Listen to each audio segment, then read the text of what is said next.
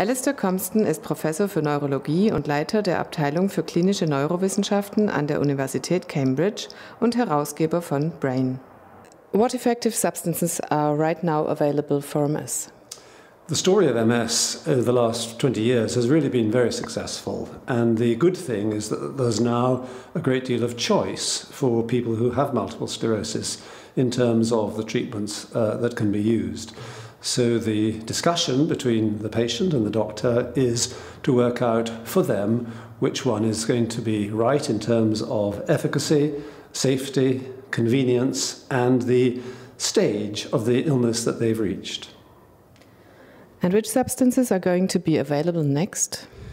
Well, we already have a number of licensed therapies, and more have come online this year. So in Europe this year, at least 2 drugs have been newly licensed, and we know of some others which are on their way. The change which is occurring is a move away from drugs that have to be given every other day or even every day by injection under the skin or into the muscle, towards drugs which can be given much less frequently. One of the recently licensed drugs only has to be given for 5 days in the first year, and then for 3 days in the second year, and never again. And of course, some of the newly licensed drugs can be taken as a tablet orally. So these are advances in terms of convenience. And what about progressive MS? A great deal of progress has been made in the understanding and the treatment of multiple sclerosis. Remember that 25 years ago we had no treatments for any patients.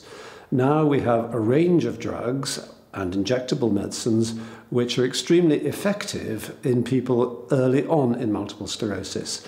But these drugs don't really help people with advanced forms of the illness and the progressive stage. So that is the big unmet need in multiple sclerosis. We have a good understanding of why people do develop the progressive phase. And it's because the process of inflammation, which happens early, has given way to the process of degeneration.